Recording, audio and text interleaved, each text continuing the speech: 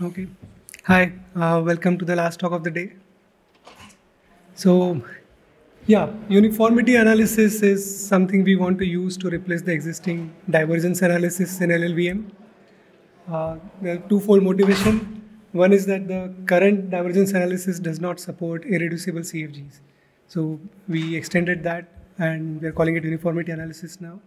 The current divergence analysis basically just gives up when it sees an irreducible CFG and assumes that all values are non-uniform. But that's not really necessary. We can do better than that. And the second is that we do not have an implementation for machine IR for divergence analysis. So what we did was the uniformity analysis is now implemented as a C++ template that works with both LLVM IR and machine IR. So that's something we have been waiting for in the AMD GPU backend at least. We needed a analysis there. So overview, yeah. So uniformity of values is very closely related to convergence of threads. So we'll talk about that most of the time. Uniformity itself is just a small part of it at the end. To define convergence of threads, we start with the notion of static and dynamic instances of operations. And we introduce a relation called converged with between dynamic instances. And there is a particular instance of that relation called maximal convergence that we are interested in. So we'll be going through all of those things and using maximal convergence, which is defined on dynamic instances, which is a property of the execution. We raise that to static instances for a static analysis as a property called M-converged static instances.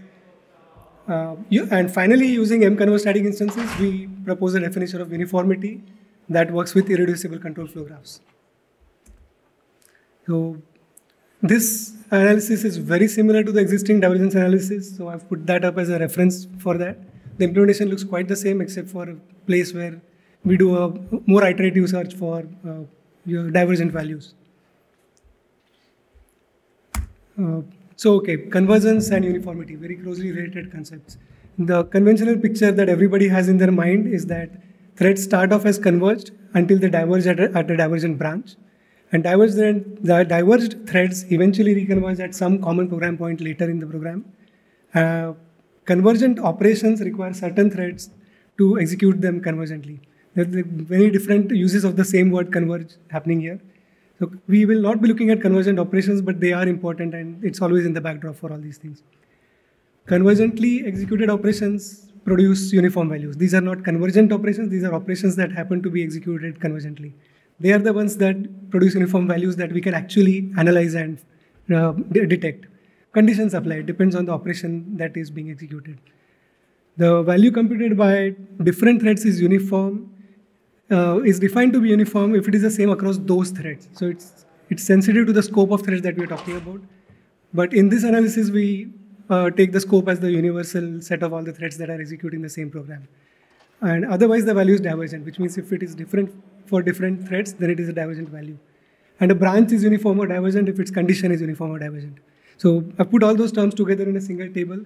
So threads can be converged or diverged. Communication is convergent or independent. Values are uniform or divergent. And branches are uniform or divergent. So yeah, dynamic instances. We need the notion of dynamic instances to define what convergent execution means between threads. So to start with, a static instance is an occurrence of an instruction in a program source.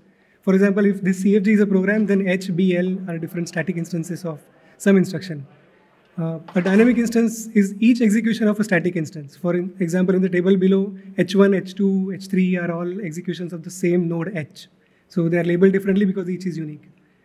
The convention which we will use here in these slides is that a table like this shows different potential executions of the same program. Each row is one thread executing that program. And it produces a sequence of dynamic instructions. And dynamic instances from different threads are listed in the same column if and only if they are converged, right? Pending a definition of what converged means. So convergence, defined using dynamic instances. It's a combination of two relations. First is a converged with relation which relates dynamic instances of the same static instance produced by different threads. So convergence makes sense only when you're talking about across threads. Yeah. Convergence within a thread is not so useful. It's a transitive symmetric relation.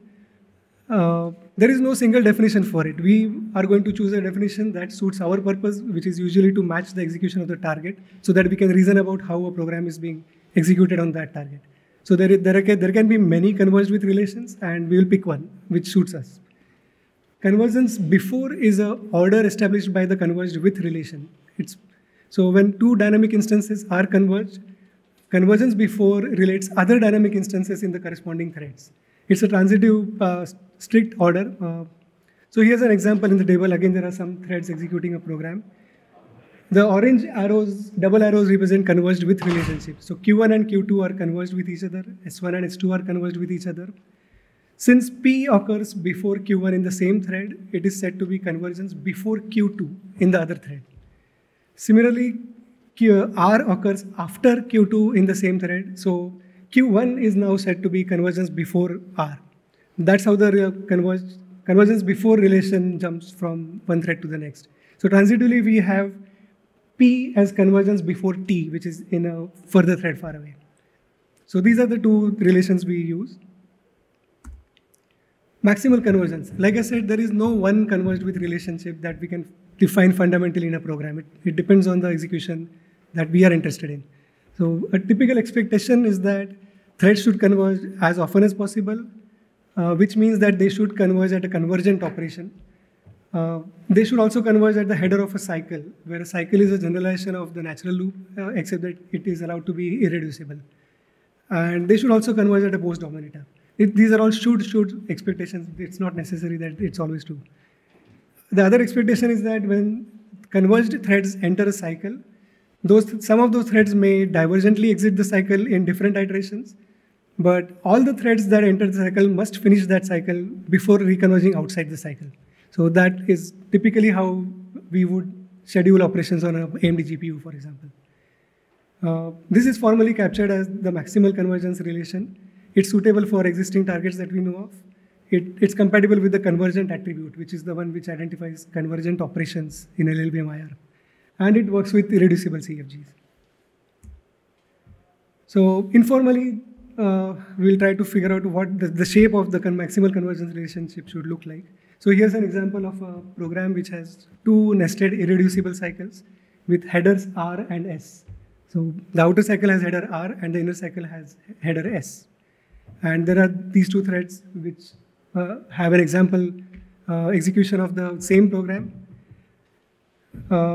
What we expect is that dynamic instances in the same iteration, whatever that means, are converged with each other, right? So for example, P1 is converged with P2, which are dynamic instances of the same static instance P, but not with P4 because P4 is in a different iteration of the cycle nest.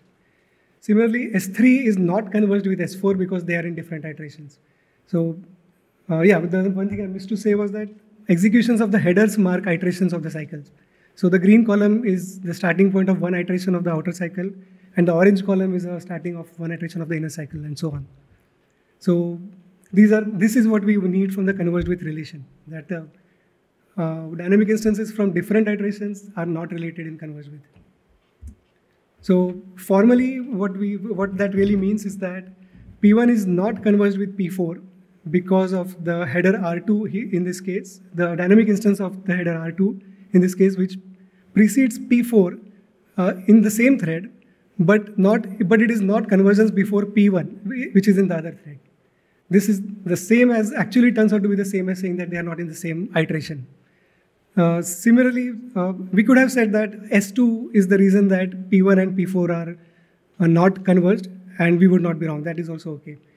Similarly, S3 and S4 are not converged because of that dynamic instance R3, which precedes S4 in the same thread, but it does not precede S3 in convergence before order. So within the same thread, we are interested in just program order, but across threads, we look at convergence order instead. So as long as there is a dynamic instance of a header which satisfies this requirement, those dynamic instances are not converged. So that's the formal definition in the third bullet, that dynamic instances x1 and x2 are converged if and only if there is no dynamic instance of some header such that the dynamic instance precedes one dynamic instance, say x1 in the same thread, but does not precede the other instance in convergence before order. This is our definition of what convergence, maximal convergence is, which is a converged with relationship that we can use for defining convergent operations, converged operations. So all that is nice, but we have a problem with irreducible CFGs, right? So this works, the definition works, but with irreducible CFGs, the problem is that the same control flow graph can be resolved in different ways in different cycle hierarchies. So we have the same program here, but it's resolved into a different nest of cycles. There are two possible ways to do it. The first one has a single cycle with header P, but the second one has two nested cycles with header R and S, the ones that we saw before. So in case one, the header P is the one which is governing convergence. So we have the solid dotted line around dynamic instances of P1, which are marking iterations of the single cycle.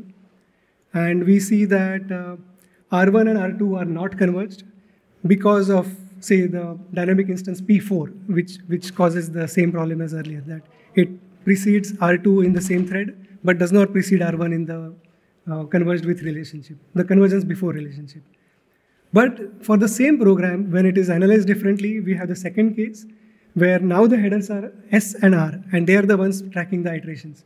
So this time, R1 and R2 are converged, and S1 and S2 are not converged. So the difference here is that they're actually the same threads with the same trace of dynamic instances. The difference is that because there are two cycles, when both threads enter the second cycle, one of them, thread 1 came out, but it has to wait for thread 2 to also come out and then converge in column 6 there at the header of the outer cycle. Because of this, the alignment of those same dynamic instances has changed and the converged with relationship has changed. This is what happens with irreducible control flow graphs. Now we have a notion of what converged with, what maximal convergence we are looking for. But to deal with irreducible control flow graphs, we need to raise this to a static analysis where we say that, where we determine whether a given operation is always converged or not, whether its dynamic instances are always converged or not, independent of how the program is executed. So a static instance is said to be M converged if and only if its dynamic instances are converged in the same way in every cycle hierarchy. So no matter how we analyze the CFG, if the converged with relation for the dynamic instances of that static instance X remains the same, then that X itself is said to be M converged. For reducible CFGs, this is simple. There is a unique loop hierarchy and all static instances are always M converged. So for example, in the previous case, we had those two different loop cycle hierarchies. So none of those nodes are M converged. For irreducible CFGs, it could be safe to just say that they are never M converged, but we did come up with one criterion where we can say that certain instances inside an irreducible cycle are M converged. That criterion is based on closed paths in the CFG, and it is independent of cycles. It's a property of the CFG only, which is good because cycles are implementation defined. So finally, once we have this notion of what M converged means, we can now define what uniformity means in a static analysis of the CFG. If a static instance is not M converged, then the outputs of that operation are assumed to be divergent, which is pretty much what we have been doing so far, but this is an improvement now because we have a notion of what M converged means. But if a static instance is M converged, then now it depends on the semantics of the operation. If the operation specifies that they are uniform, then the outputs are uniform. Otherwise, the outputs are uniform if the inputs of the operation are uniform, except in the case of a phi node, because what happens at a phi node is that different threads may converge at the same phi node. And if they happen to choose the same incoming value, then the produced output value is also uniform.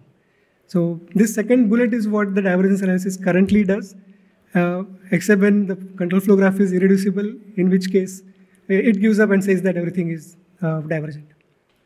So this is what we have implemented in the uniformity analysis. It's been put up as an RFC for quite some time now. It is a template, like I said, which works on both LLVM IR and machine IR. The implementation is pretty much the same as the divergence analysis, except we added this notion of M-converged static instances in that. It's known to pass all divergence analysis test cases. It passes new tests written for irreducible control flow graphs. And we have worked on a lot of machine IR tests so far. Yeah, that's it.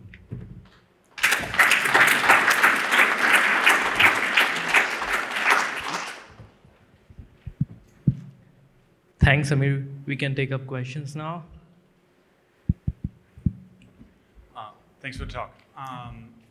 Generic question on the implementation. So you mentioned earlier there are certain instructions that are basically kind of convergent by nature, like a barrier, like a sync thing, right? Where does the analysis take that into account at all? It does not need to. It's not changing anything, right? So, I mean, but you could use that as additional input, like basically use that as a way to determine certain things are like impossible.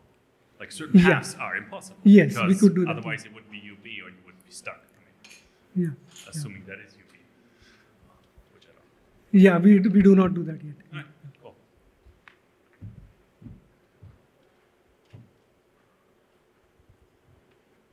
If no more questions, then thank you, Samir. The sessions have ended for the day. Please join for the reception located in the Edenville ballroom. Thank you, everyone.